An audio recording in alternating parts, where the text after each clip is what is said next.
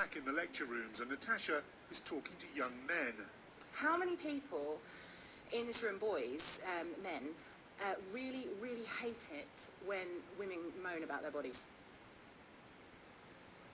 Yeah, everything she said made sense. As a male, do you think about body image a lot? I personally do, yeah. I'm quite big on my look.